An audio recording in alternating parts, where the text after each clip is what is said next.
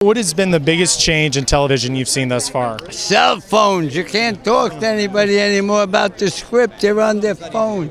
So you have to talk in between tweeting. Yeah. But sometimes we can, and we make shows. So I'm guessing you're really big into texting and Snapchat. No, I didn't even know what Snapchat meant. I did a movie with a Snapchat joke, Mother's Day. Kate Hudson did a Snapchat joke. I asked the young kids, what was that about? I get it now. I don't have it.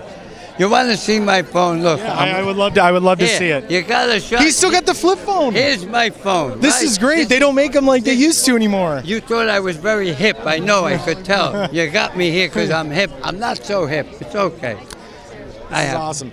Cool. And what do you think about the Kardashians? Their reality, they do their show. I don't write that type of show, but you know, with so many channels, there's so many different shows.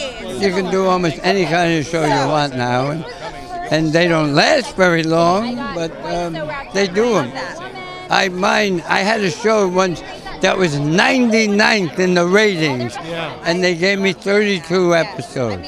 Today you get canceled after 2. But I like that they let us go on in the old days. But the new shows are very, very edgy.